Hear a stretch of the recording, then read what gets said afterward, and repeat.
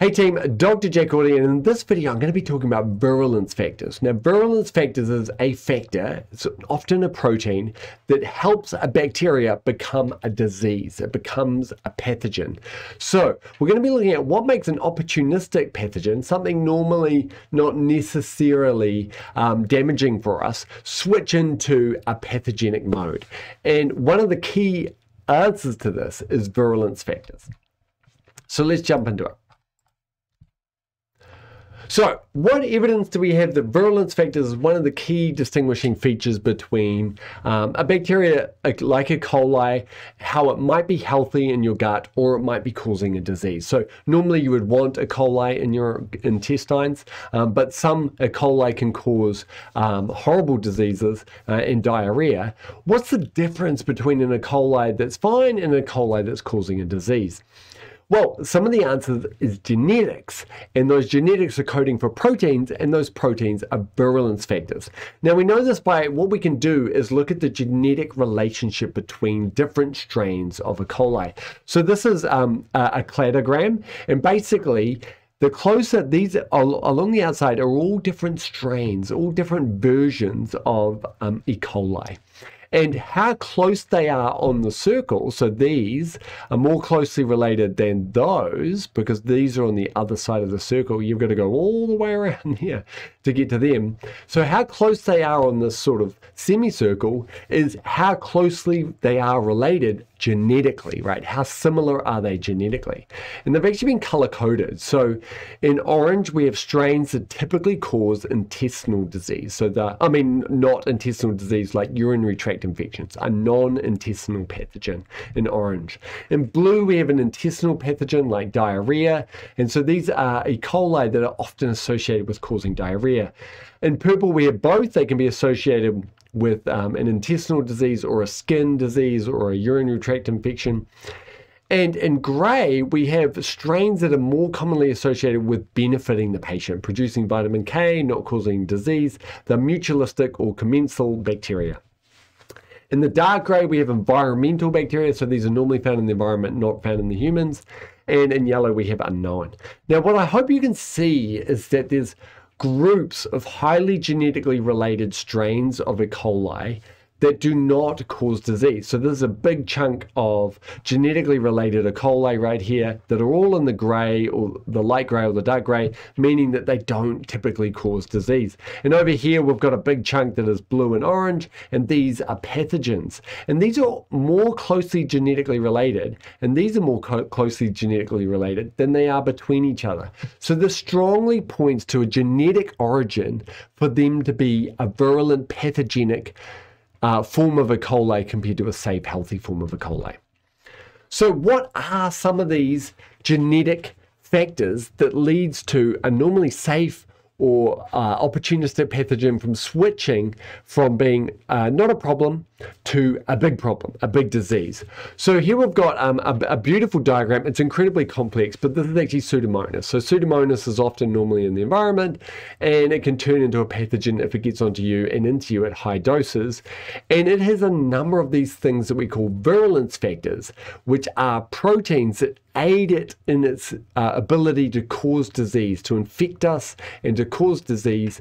And we're going to jump into how some of these work in order to evade the immune system and to damage us and feast on the cells after they lyse our cells, for example.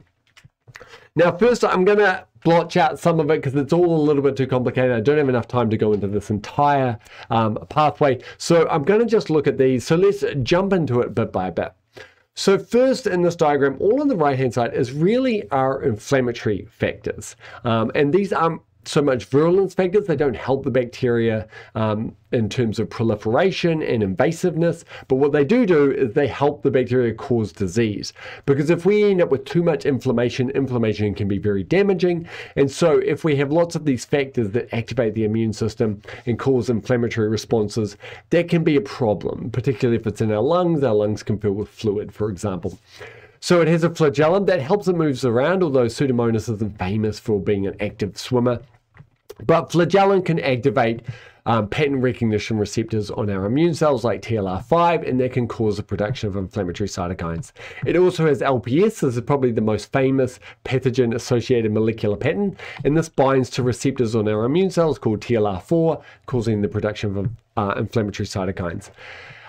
These factors can also activate the inflammasome, which I've covered in a previous video, which is one of the most inflammatory receptors in your body to activate. And essentially it causes the production of IL-1 beta and IL-18. Now I can probably do this via a number of mechanisms here. They've got flagellin there, which activates a kind of inflammasome called NLRC4, but it would also be able to activate my favorite NLRP3 with this LPS, as well as with some of the toxins it produces. But what do we see down here? We see this little something. Whenever you see this flat line, that's an inhibitor. So we see something here inhibiting the activation of the inflammasome. Now, what might that be? Well, that's exo-S and exo-U. That's exotoxin S and exotoxin U, and that's produced by the bacteria. So let's have a look at those guys. The first question you might ask is, how did they get into the cell? Well, this is going to be one of the coolest things that some bacteria do, and that's bacteria actually have an amazing secretion system called the type 3 secretion system, which is like a needle, and it injects us with its various virulence factors to help it infect us. So in this example, here we have it. Here's it pictured in a diagram. It's a little needle protruding out from the bacteria and has poked the host cell in order for it to inject those toxins into us, which is flippin' amazing. But here's some electron microscopy to view the protein within it. So here we can see the outer membrane, the peptidoglycan in the inner membrane, so we know there's a gram-negative bacteria. And we can see this needle just sticking out here, and this is a diagram of it. And so it can actually inject the toxins down the shaft into us. It's like a little mosquito or something. The bacteria sidles up next to the eukaryote cell, pokes the proteins through the membrane, and injects a toxin. Now, these toxins inhibit one of our inflammatory receptors, so it stops us from mounting an immune response to this bacteria. It's a way for it to hide from our immune system. Very, very cool stuff. One thing I wanted to show was this was another diagram of this type 3 secretion system, and this here they showed antibodies bound to the tip of it, and it's just a really nice example of neutralization. I'm just jumping back to what antibodies do. So if we produce antibodies that can bind to this type 3 secretion protein complex, it'll bind to the tip of it. Right here we can see them bound to the tip of this needle, and it blunts the needle. Now the needle cannot inject into our membrane. So it's a really nice example of neutralization. I thought I'd just show you that one. All right, so that's some of the virulence factors, exotoxin S and exotoxin U. Let's look at something else, right? So here we've got exotoxin S. It's actually doing something else. A lot of these toxins are multifactorial.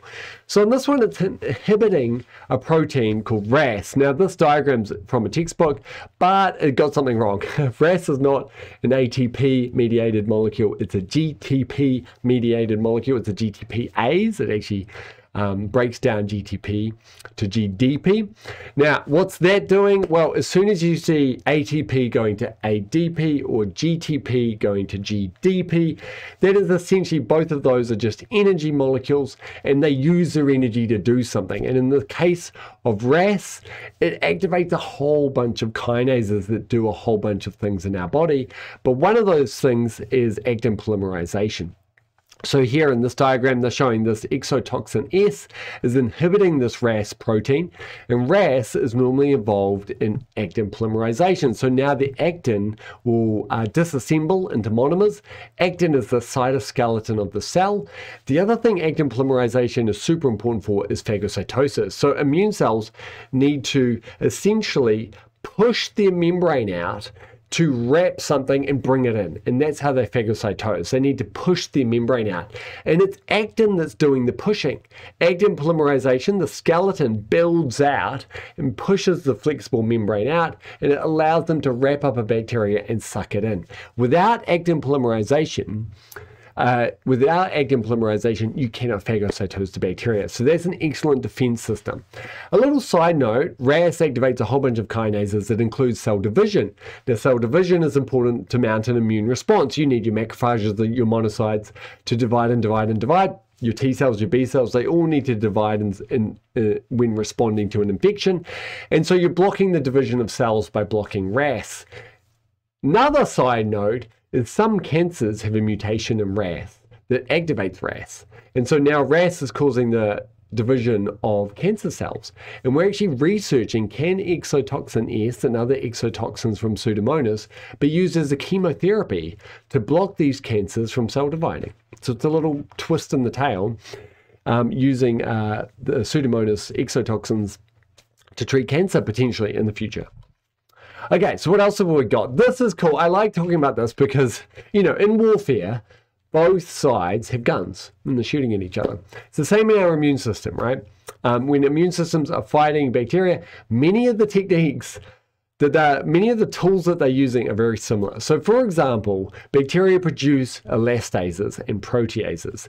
And we produce elastases and proteases, and our elastases are designed to digest their proteins. For example, that type 3 secretion complex would get chopped up by neutrophil elastase and it couldn't work anymore. They also produce elastases to break down our extracellular matrix, and that allows the bacteria to invade. If you break down the extracellular matrix that's holding all our cells together, you break it down, you allow the bacteria to come in through our intestinal, through our lungs, into our bloodstream, and to spread throughout our body. So it's interesting because we produce proteases, they produce proteases, for very similar reasons, actually. Also, though, this is again, we're using the same weapons.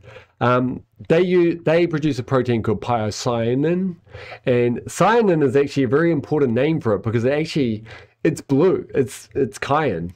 That makes me think, is it Pyocyanin or Pyocyanin? Anyway, cyan? I don't know the name of the color. Anyway, blue is light blue is sometimes called cyanin, and you actually see with a Pseudomonas infection, sometimes you can see the blue inside of them because there's so much of this Pyocyanin protein, which is blue, that's being released by the bacteria. Now, Pyocyanin, it facilitates this reaction. Essentially, electrons jumping onto oxygen to produce one of the most damaging free radicals in existence called superoxide. Superoxide is so damaging, it reacts with whatever is around it. And if you react with a protein, you disable that protein because you've changed its chemical structure. If you react with DNA, you mutate it, you damage it, you prevent it from being used because you've changed its chemical structure. Now, superoxide can't actually get that far in our body because it's so reactive, but superoxide is actually broken down into hydrogen peroxide through a series of, not broken down, but it's reacted into hydrogen peroxide here. And hydrogen peroxide is also a damaging free radical, but it's slower at reacting, so it can get further, and it can travel outside the cell, for example, and start damaging other cells, that hydrogen peroxide.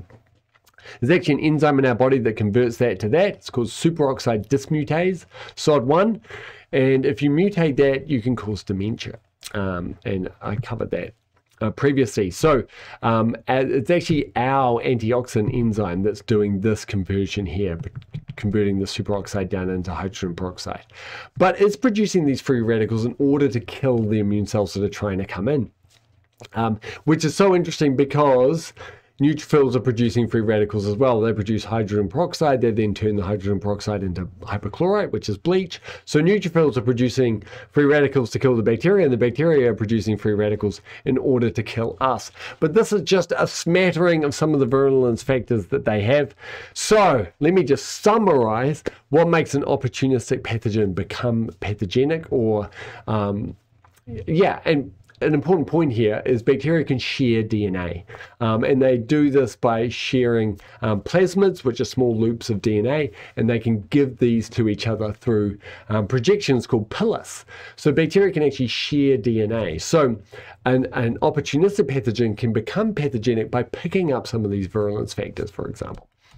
Okay, so In a previous video and in this video, I've covered how do opportunistic pathogens become pathogenic, and it boils down to these factors. Dose, how much bacteria are you getting? If you get a big load of an opportunistic bacteria, it can be invasive and become a pathogen. If you're only getting a small load, it might even be good to get that amount of that bacteria.